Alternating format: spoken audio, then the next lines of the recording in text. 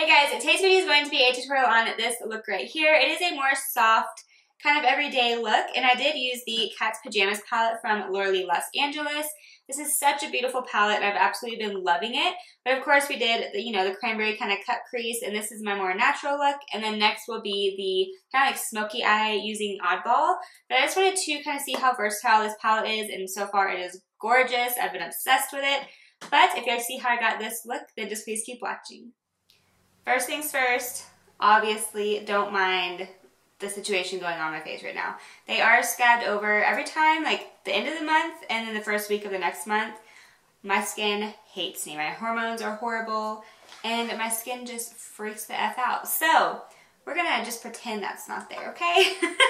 So I love this when my skin is freaking out and everything because it doesn't irritate my skin, and it actually has like salicylic acid in it, so it does help with blemishes, and my skin reacts really well to salicylic acid, so I love this primer when my skin is breaking out. This one is like completely empty. I just squeezed the rest of it out, so, you know. Waiting for my next one in the mail. When my skin isn't freaking out though, this has been my go-to primer. It's the First Solid Unicorn Essence. This feels so good on the skin. I absolutely love it, but I don't use anything else besides that other primer, the Mattifying Anti-Acne one, because obviously my skin is freaking out. So I'm gonna go ahead and use the Tarte Shape Tape, and I'm in shade Fair Beige, and I'm just going to spot conceal a little bit. And when I say a little bit, I mean all over my face.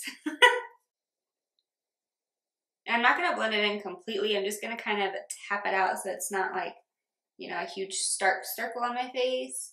But I'll finish blending it out when I add my foundation. And of course, for foundation, I'm going to use the Revlon Colorstay. I'm in shade 150.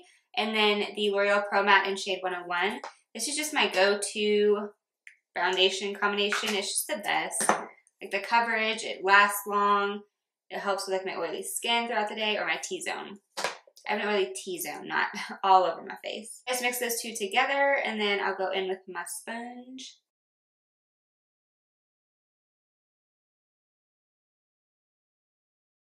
I mean, for two drugstore foundations, oh, look at that coverage. So good.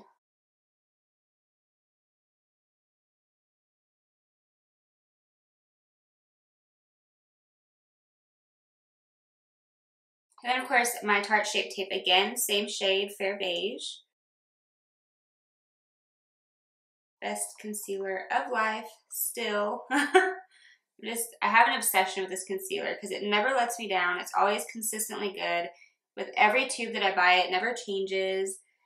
But I feel like even with some foundations, like I feel like if I buy one and I love it, I feel like the next time I buy it, I don't know, something's just a little different, or I don't love it as much as I thought I did. But this Shape Tape concealer is just always so consistent, and I love it. And it just looks so beautiful and smooth. So good. And then to set my T-zone, I'm going to go in with the Maybelline Master Fix, of course. But what I like to do when I have a a blemish is I like to take just a little flat brush, and I take some of that powder and I set it. And I just take a ton of like extra powder, and I just set over the blemishes to make sure that nothing, like the foundation doesn't move or anything when I set the rest of my face. And then I'm gonna go in my sponge.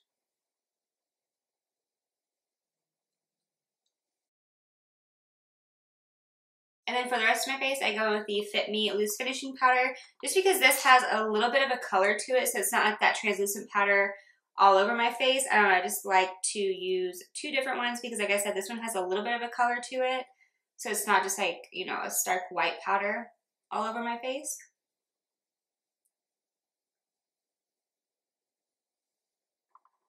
Oh, my skin is even so dry because I've put so much like acne treatments and like pretty much just burned my skin off trying to like dry those out, but oh, man, they were horrible. I haven't had acne like that in such a long time. But when it's that time, you know, it comes out. So now that the face is kind of set, I will go back in afterwards and I'll use my face powder to kind of conceal all of that, because the dryness sucks. But, I mean, I'd rather have dryness than having, like, huge ones on my face. So I'll go back and fix that after we contour and everything. So I'm going to go in with my Tarte Dazzle palette.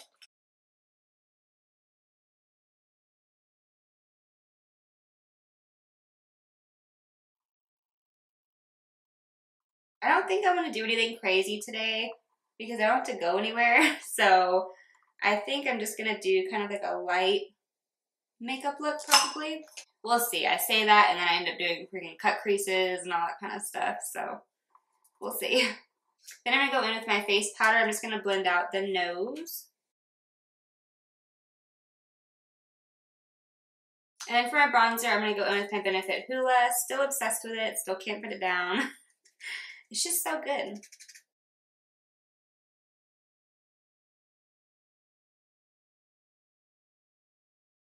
And this is just my Morphe M527, as always. And then, of course, for blush, I'm going to go in with Luminoso.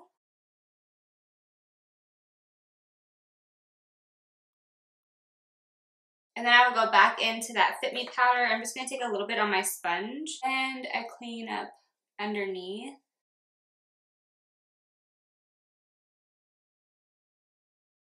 And I'll go back into my face powder. I need to get a new one.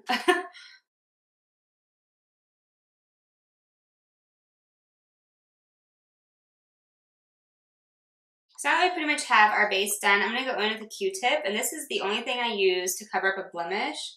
Is I just go back into my face powder and actually just press this right underneath the blemish to kind of conceal the shadow that it creates.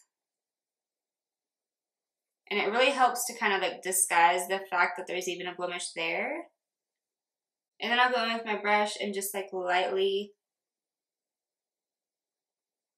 tap that out. I'm going to go ahead and spray my face with some of these Smashbox Photo Finish Primer Water because my face needs some hydration.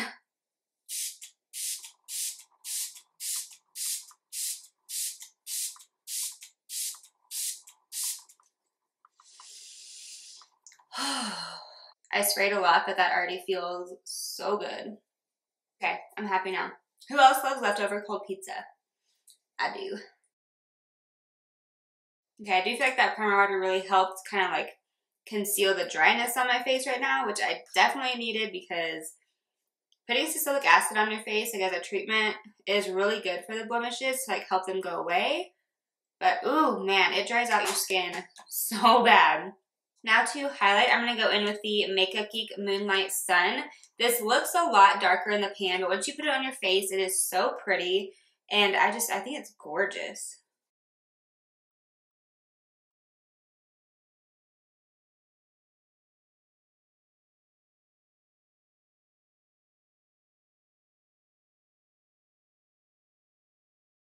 I love that highlight. Okay, I'm going to go ahead and do my brows off camera, and I'll be right back. So brows are finished. I'm going to go into the Cat's Pajamas palette again because I feel like I haven't played with it in a few days. And I want to do a more like simple, easy kind of look. Like I said I was going to. So I think that's what we're going to do. So I'm going to start off with the shade Okie Dokie. I'm just going to put this all over my lid and my whole eye pretty much. Just everywhere to kind of make sure everything is set. Okay, now I'm going to go into Bomb Diggity. I'm just going to use this as like my transition crease shade.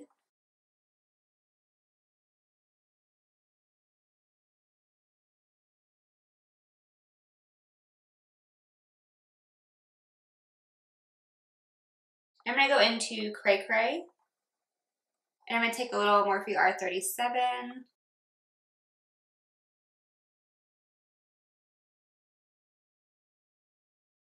I'm pretty much going to try and keep this mainly on the outer V or outer corner. And then I'll kind of slowly bring it in.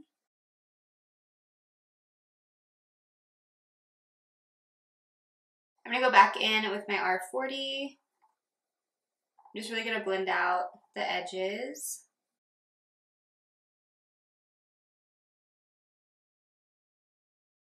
I'm going to take my Morphe R433. I'm going to go back in with just a little bit of Cray Cray. I'm really just going to kind of build this up on the outer V.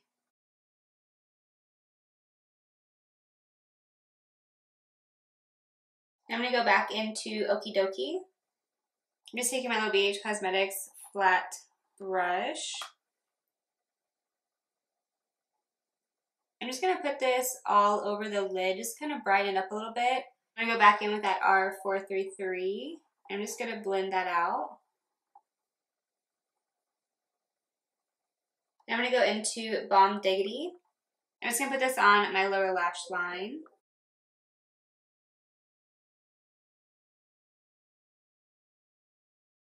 I'm going to go back in with the R433 and just blend that out. I'm going to go back into the Makeup Geek Highlight Midnight Sun. I'm going to take that same little flat brush and I put this on my inner corner and then my brow bone. I'm actually going to put this on my lid too.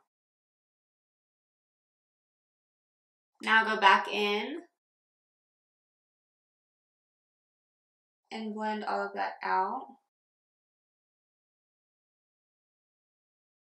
Okay, so eyeshadow is finished. I'm going to go ahead and do my mascara and lashes and I'll be right back. I'm going to take this LA Girl gel liner and this is in Limelight. It's a gorgeous green. I'm just going to put this all on my lower lash line. If you haven't tried these liners, they are seriously the best things of life. They last such a long time in your waterline. Especially for me, I find nothing that lasts in my lower lash line. These are the only things that last like all day for me. So you could easily just leave it like this with just mascara, the lower lash line and everything like that. So I just applied the Opulent lashes from Eylure. They're like the Luxe collection, or like, I don't know, it's like Luxe Opulent lashes. They are so gorgeous. I absolutely love them. I can't stop wearing them. So you can tell why I just have to pop on lashes, okay? Once you put on lashes, you can't go back. So if you can avoid it, okay? I'm going to line my lips using the Milani 03 Nude, not 03 Nude, yeah. 03 Nude Lip Liner.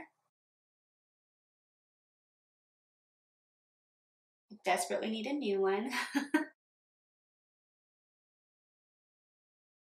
So I'm going to go into Jeffree Star's Mannequin. I love this color. It just goes with everything.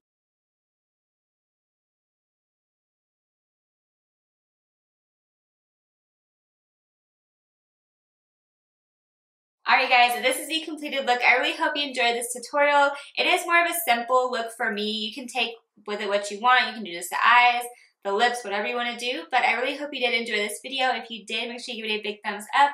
I really appreciate it. It helps me out a lot.